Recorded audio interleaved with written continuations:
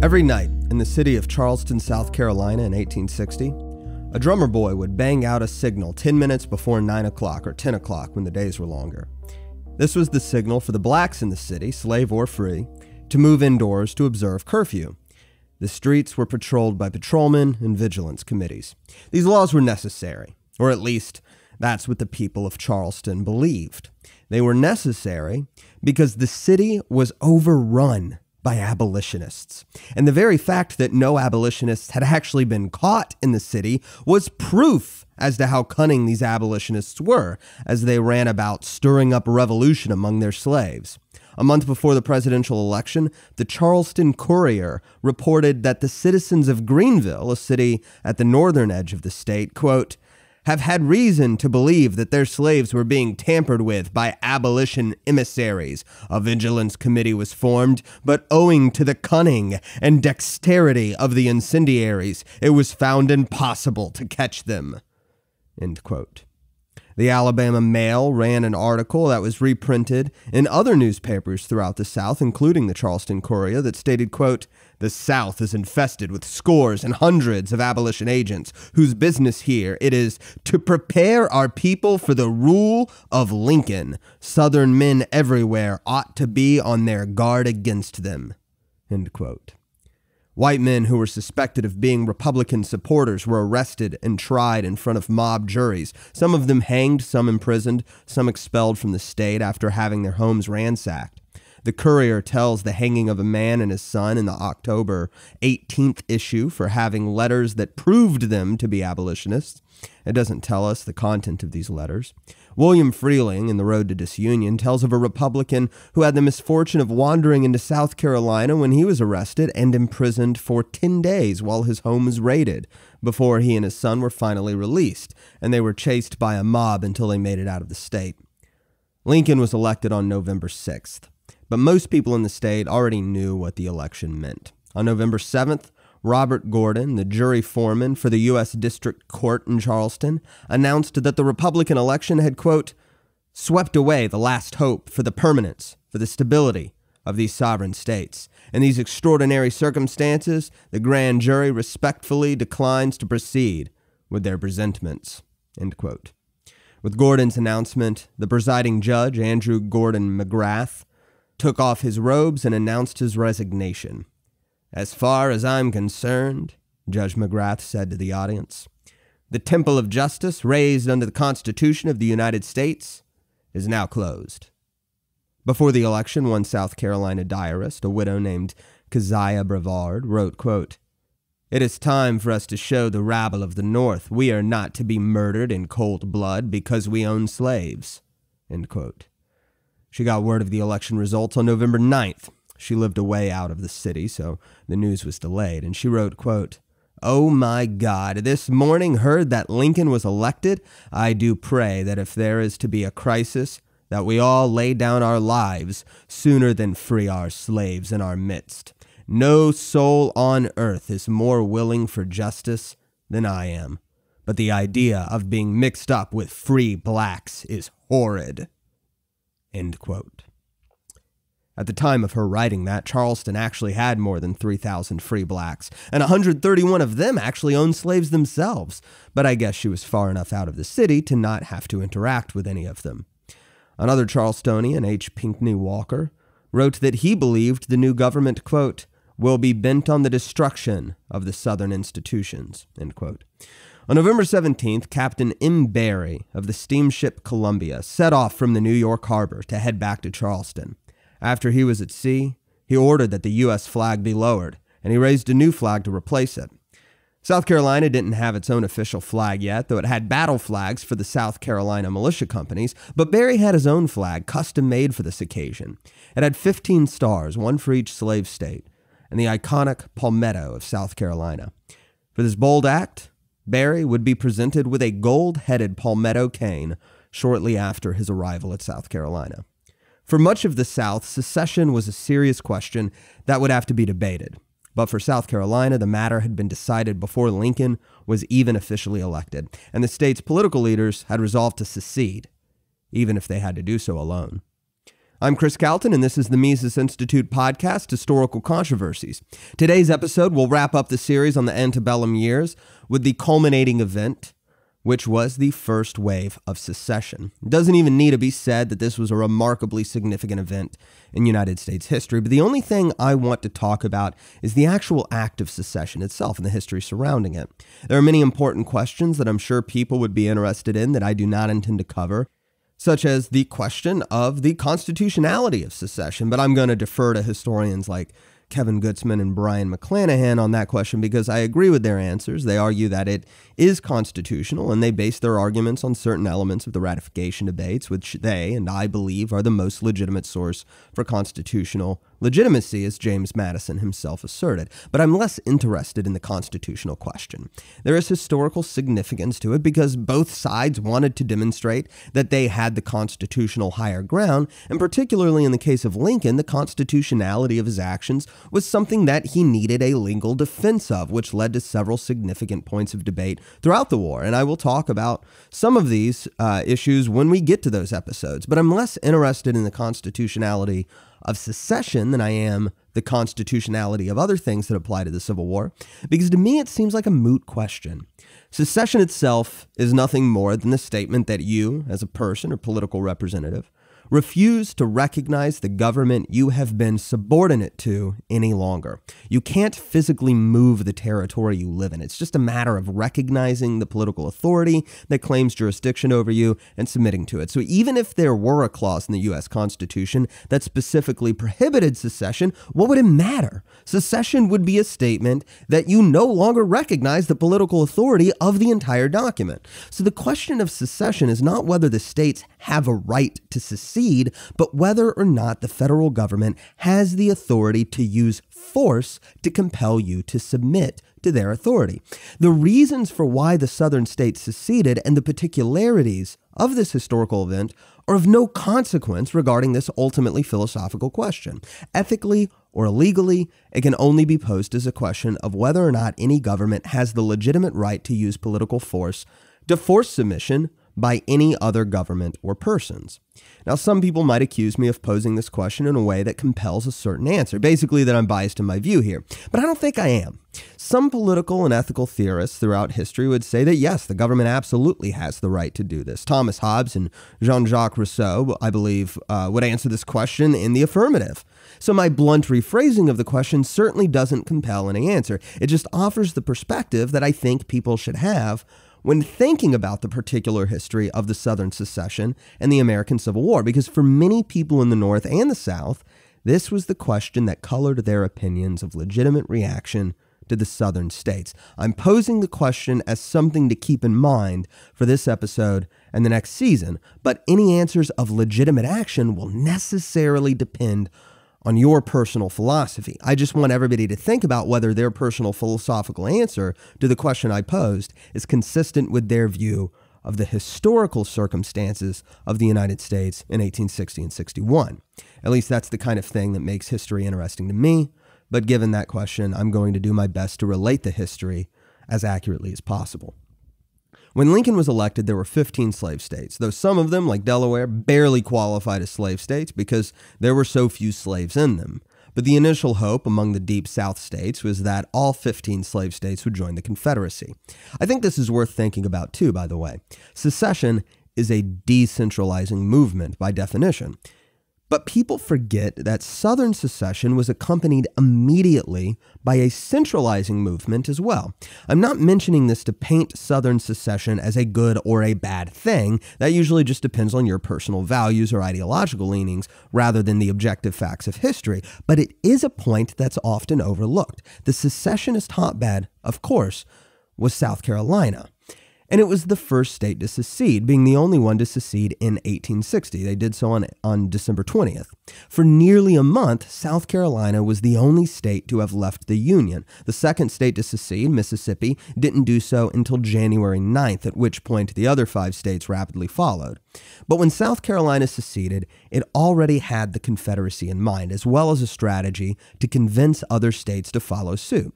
South Carolina believed that if they left the Union, the rest of the South would follow their lead, and newspaper editorials argued that, quote, Dissolution will never come by the voluntary act of the people. Some master spirits must lead the way." End quote. Such editorials already spoke about the unified Southern nation. One said, quote, "We will be a compact people, made homogeneous by a great similarity of interests and one principle of cohesion above all others, slavery." End quote. South Carolina seceded alone, but they did so with a plan in mind for the centralizing movement that would follow to bring the Southern states together under a national government, not incredibly unlike the one they just left. So all the secession movements were individual to the state, but these decentralizations were quickly followed by the centralizing movement to unite in their own confederation, just as the colonies had with the U.S. Constitution. Naturally, this was largely motivated by the fear of war, but that doesn't mean we should ignore this element of Southern secession. One of the editorials I quoted from asserted that dissolution could not be a popular act of the people. This is something historians continue to debate. Was secession top-down, bottom-up, or something in between? But one of the first 7 states did put secession to a popular vote. This was Texas. And it won by a 3-1 vote, which means that the majority of Texans who supported secession would not have been slave owners. James McPherson asserts that there's no reason to believe that it would have been any different in any of the other states either, which suggests that there was at least some grassroots support for secession. 2 states, in fact, South Carolina and Mississippi, had populations in which more than 50% of their white citizens were slave owners or the children of slave owners, and it's probably not a coincidence that these were the first 2 states to secede. There's a correlation between the proportion of slave owners in a state and its willingness to secede, which suggests that there was a top-down element to the movement as well. Southerners are generally divided into 3 camps on the issue of secession. The first category, which probably encompassed most of the Deep South, was the immediate secessionists. At their center was a group referred to as fire eaters, being those people who were most vocally agitating for disunion. This would be somebody like Lawrence Kit, who held onlookers at bay while his colleague Preston Brooks beat Charles Sumner with a cane in 1856. In the previous episode, I mentioned that historian Gary North considers John Brown and Abraham Lincoln 2 of the 3 people most responsible for disunion. Dr. North considers Lawrence Kit to be the 3rd person because of his fire-eating speeches he gave to rally support for secession. A good example of the typical immediate secessionist might be the Georgian Thomas Cobb. He made arguments in favor of secession that would be common in the Deep South. Lincoln's election had violated the spirit of the Constitution, he claimed, because his victory was evidence that the North as a whole was attacking the constitutional right of slavery.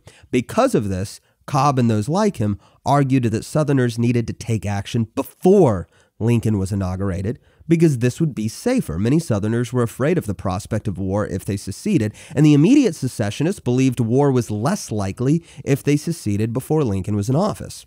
Additionally, Cobb and others argued, even though the executive powers were constrained, the president still had enough power to do damage without the help of Congress. He can appoint officials in the South for certain federal positions, for example, and he could help build up a Republican Party in the South, which meant that Lincoln had enough power to threaten slavery, even if Southern congressmen were able to prevent anti-slavery legislation.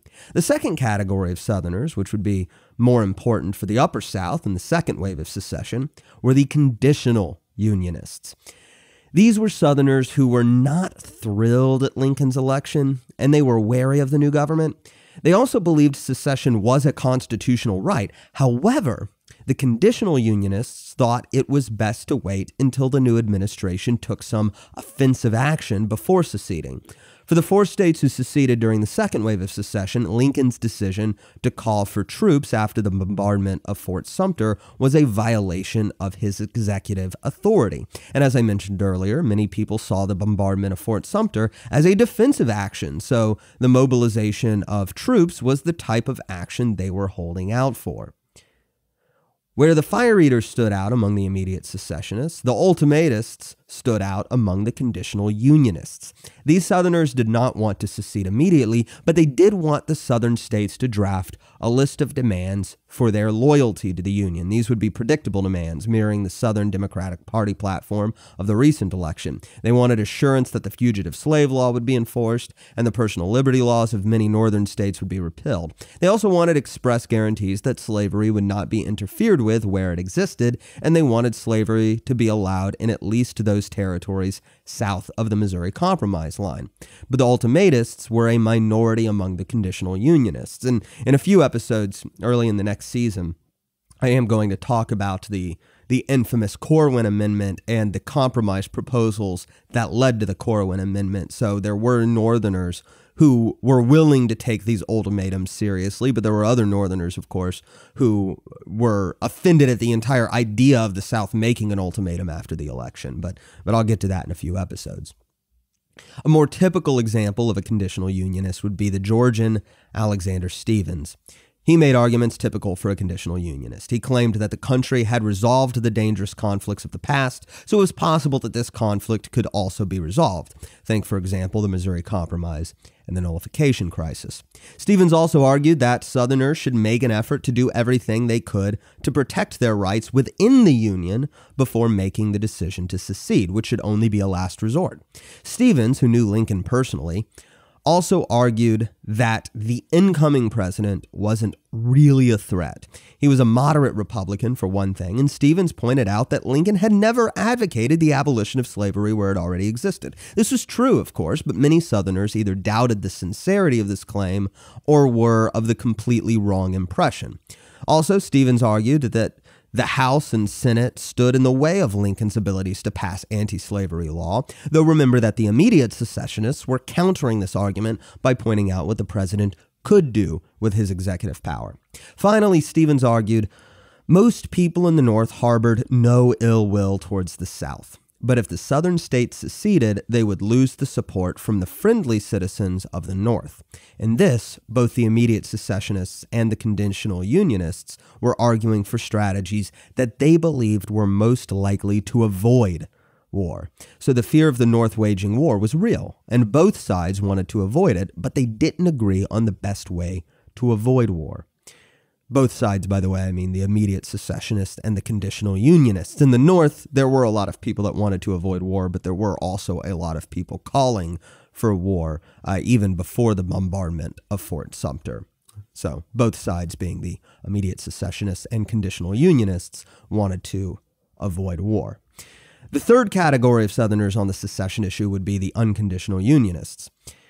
There were not many of these in the Deep South. Most of these types were in the border states that would either secede in the second wave or would not secede at all. A standard example of an unconditional Unionist would be, again, the Georgian William Markin, who made standard Unionist arguments against secession. It was treason, it was unconstitutional, it was immoral. Secession was a plot by the slaveholders that would be of no benefit to the common people in the South. They also argued that secession would actually hasten the demise of slavery, and it would lead to a war that would end slavery. These last arguments are interesting because many people in the North, like William Lloyd Garrison since 1832, believed that disunion would hasten the demise of slavery as well. It's a reasonable theory because secession meant that the northern states were no longer obligated to enforce the fugitive slave law, at least not against the slave states who seceded. But of course, many Southerners believed that the threats to slavery by a Republican administration would make the fugitive slave law moot anyway. Notice that all my examples came from the same Deep South state. This is partly to highlight the fact that no state enjoyed uniformity in the position on secession among its constituents or politicians. Georgia was the fifth state to secede, doing so on January 19th, but it was also one that stood out in a number of ways. For example, any evidence in favor of the tariff thesis for secession typically comes from Georgia. So now let me tackle the all-important question over the motivation for secession. I talked about the tariff thesis in the last episode a bit, and I also mentioned it in the first episode of this season. Additionally, for those interested, I have an article on the Mises Wire on whether or not the tariff disagreement drove secession. The title of the article is, "Did Tariffs caused the Civil War, but I actually think the title is misleading because I was only addressing whether or not the tariff debate drove secession, though I don't think tariffs were the reason Lincoln waged the war either, some people argue. I just think it's important to separate the two questions. So let's look at the tariff question and see why I reject it. And I know I feel like I'm almost beating a dead horse at this point on the tariff question, but I keep bringing it up because no matter how much I bring it up, I still get people giving me pushback on this. And it seems to be just such a widely circulating misconception that I can't help bringing it up anytime we're talking about secession to just drive this point home because it is important. In the profession of history, there is a degree of trust that historians expect their readers to have when they are writing, or in this case, doing a podcast or giving a lecture, or whatever the case may be. People have to trust that you, as an historian, are honestly and accurately reporting the facts according to your investigation. This is never perfect, because even if you're being honest and accurate, there's always evidence that you haven't seen, or evidence that is destroyed or doesn't exist, or whatever. So there's nothing wrong with historical disagreement or historical debate, and a lot of these disagreements are waged between equally honest historians who are simply debating over the best interpretation of historical causes according to imperfect evidence and imperfect knowledge. But the matter of trust comes into play, particularly when the historian presents his or her evidence. The general assumption is that the historian has looked at large mountains of historical evidence, and when choosing quotes or documents to cite or offer as supporting evidence, that these isolated pieces of evidence are representative of the general documentary evidence. A dishonest historian is not usually one who directly falsifies information. It's usually a historian who selectively presents evidence. So here's a quote that supports the argument, and the general audience, if they trust the historian, assumes that the supporting quote is representative of the large body of evidence. But a cherry-picked quote, and you hear this accusation a lot, sometimes fairly, sometimes not, is one that is an exception to the larger body of evidence. This, in my estimation, is how the tariff thesis for Southern secession is argued. You have really compelling quotes like the one from Georgia's Robert Toombs, where he argued that the proposed moral tariff, which would be passed shortly after the South seceded, would raise tariffs to extreme heights. And remember that Republicans did advocate a protective tariff in their platform. And Toombs says that the proposed tariff was presented because Northerners were, quote, united in a joint raid against the South, end quote. So this is a compelling quote that supports the idea that the tariff drove secession. Georgia's secession document also alludes to protective tariffs. Georgia's Ordinance of Secession, like the other Deep South secession documents, does explicitly cite slavery as the first and primary cause for secession. But unlike other states, it does reference the tariff controversy. After a lengthy outline of the slavery issue, so even here in the Georgia document, that is the primary culprit, the Georgia Ordinance of Secession reads, quote, "The material prosperity of the North was greatly dependent on the federal government. That of the South, not at all. In the first years of the Republic, the navigating, commercial, and manufacturing interests of the North began to seek profit and aggrandizement at the expense of the agricultural interests," end quote. It then goes on to list specific examples of protective tariffs, though it does not use the word tariff, but that is clearly what they are referring to. So again, we see some pretty interesting evidence that tariffs are a driving motive for secession.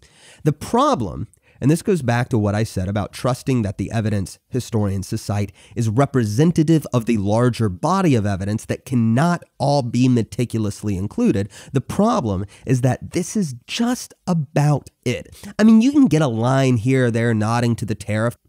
The Confederate Constitution outlawed protective tariffs, and as I said, the disagreement over the tariff between the North and the South still existed. But when you actually start digging into the documents, the evidence is just overwhelming that the issue that dominated the 1850s all the way up to secession was slavery, and the tariff issue is hardly mentioned at all, except when people claim to miss the days when people were divided over tariffs rather than the far more contentious issue of slavery. So some people were actually saying, I miss the day when we were divided over things other than slavery, like the tariff. Then you might hear it mentioned a little bit.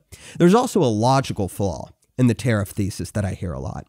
This primarily comes from pointing to the nullification crisis of the 1830s, which was, at least on the surface, a dispute over the tariff. There's a private letter from John C. Calhoun in which he admits that he sees the real issue as being over slavery, but that isn't even important in understanding secession, because when I say that the tariff was not the reason for secession, the response I commonly provoke is something like, but the tariff dispute goes back for decades. And then they cite the tariff controversy during the Constitutional Convention and the nullification crisis, in which protective tariffs really were a divisive issue between the two sections of the country. But this is odd logic to me.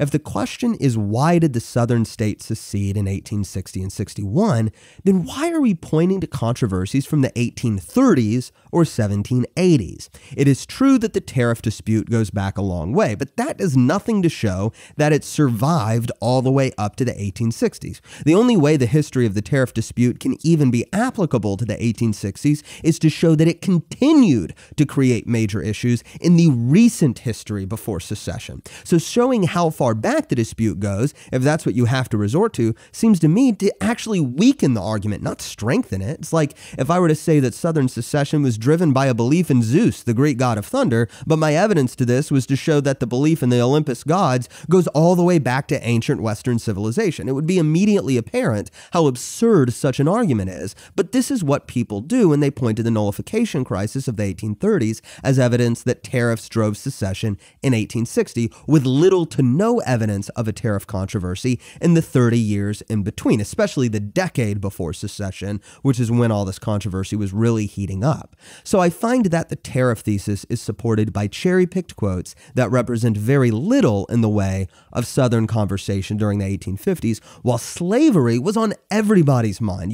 You really can explain nothing about the 1850s by looking at tariffs, but slavery is at the center of every major political issue, and the tariff thesis is also supported by what I can only call poor logic in interpreting the historical evidence, this fallacy that evidence found further back in history is somehow more compelling than recent evidence prior to an event like the secession movements of 1860 and 61. So there are references to the tariff disagreements here and there, but these few references don't seem to explain anything significant. Slavery, on the other hand, does. And in addition to the entire political controversy of the 1850s that I've spent months on, there are two really clear sources that slavery was the Southern concern during the secession movements themselves. One would be the secession documents. Some of the secession documents, like Georgia's, come out and state that slavery is the reason for secession right up front.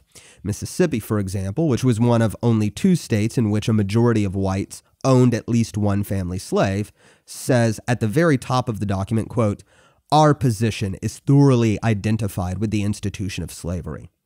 Now, I said that the tariff quotes do not represent the larger body of evidence, and the audience has to have some degree of trust that any supporting quote is representative of the larger pile of evidence. And that's true here, since it would be impossible for me to list all of the evidence supporting the slavery thesis for Southern secession. It would be impossible because the evidence on this end is mountainous.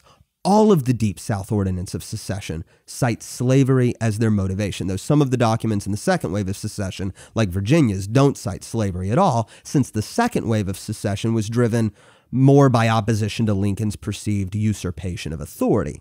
But the secession documents have a lot of interesting and insightful tidbits in them.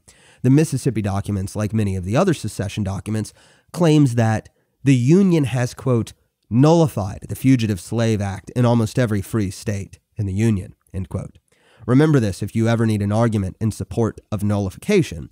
People who oppose nullification never seem to give a reasonable philosophical basis for their opposition. They typically just point out that John C. Calhoun put forth the idea of nullification, so it must be axiomatically bad. But nullification of the fugitive slave law was a common grievance among Southern states. So the themes of the secession documents, all of which you can read in full online at the website for Yale's Law School, is first and foremost slavery, and secondarily would be states' rights, usually as an extension of slavery, but it's worth remembering that even non-slave owners often saw an attack on slavery as an attack on their rights in general, and states' rights became the more general motivation for Confederate soldiers after the right to peaceful secession was denied by the Union government. And the theme of violations of the Constitution are also apparent in the secession document, though this would be according to their interpretation of the Constitution, which I find to be somewhat contradictory given the citation of the nullification of the fugitive slave law by sovereign states as something that the South did not recognize as legitimate. But one other interesting source affirming that slavery, rather than the general states' rights of the Constitution, was the motivation for secession, at least among the politicians who had the power to vote for secession, since only Texas put it to popular vote, is found in the arguments made by the secession commissioners. A lot of the public speeches on the matter downplayed the issue of slavery. Jefferson Davis's first speech as president of the Confederacy, for example, cited the common arguments about Northern aggression and states' rights. But when urging secession, several Deep South states appointed commissioners to travel to other Southern states to encourage secession. This would include states that did not secede or did not do so until after Fort Sumter. But the arguments of the secession commissioners are a little bit more blunt than people like Jefferson Davis when he was speaking publicly. The secession commissioners did not dance around the issue of slavery. They were appealing to the state's politicians, and the various state legislatures naturally had a higher population of slave owners than their respective states as a whole. Additionally, the commissioners were not making public speeches that would be advertised to their entire country, so they were able to avoid the political maneuvering that public figures have to include in their rhetoric. So prior to Lincoln's inauguration, Alabama, Mississippi, South Carolina, Georgia, and Louisiana all appointed secession commissioners to visit other states and try to convince them to join the secession movement. These arguments continued from December of 1860 until April of 1861. Mississippi and Alabama were the only two of these states to send a commissioner to every slave state, all 14 not including their own, which meant they even sent commissioners to South Carolina, which seems rather unnecessary in hindsight. But the arguments that the commissioners used are what's really telling, at least for those who question how much the slavery issue played a role in the decision for the Deep South to secede, because these commissioners were giving the reasons that their own states seceded as part of their appeals.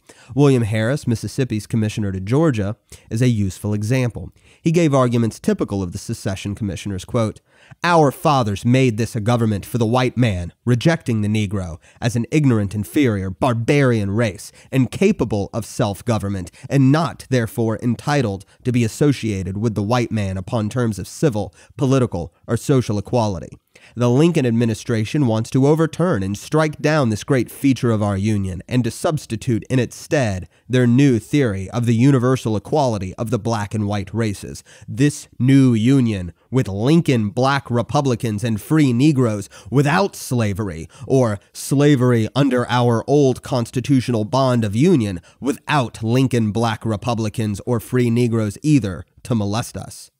Harris went on to say that if Southerners wanted to avoid, quote, "submission to Negro equality, secession is inevitable. Sink or swim, live or die, survive or perish. The part of Mississippi is chosen. She will never submit to the principles and policy of this black Republican administration. She had rather see the last of her race, men, women, and children, immolated in one common funeral pyre than see them subjected to the degradation of civil, political, and social equality with the Negro race." The Mississippi commissioner to Maryland argued that, quote, "slavery was ordained by God and sanctioned by humanity," and Southerners, quote, "would not give up their slaves because doing so would mean turning the, quote, beautiful cotton fields into barren wastes." I pointed out in the previous episode that Lincoln, regardless of whether or not he was speaking out of sincere conviction or simple political moralization, he did speak of slavery as an immoral institution. Lincoln's statements about the morality of slavery were also referenced by the secession commissioners. Handy again said, quote, "The moment that slavery is pronounced a moral evil, a sin by the general government, that moment the safety of the rights of the South will be entirely gone," end quote.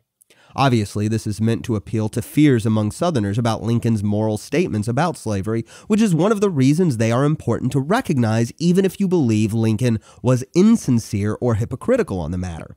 You also find explicit statements of what a lot of people already assume, which is that the Confederate States banned the importation of slaves because they wanted to protect the prices of domestic slaves.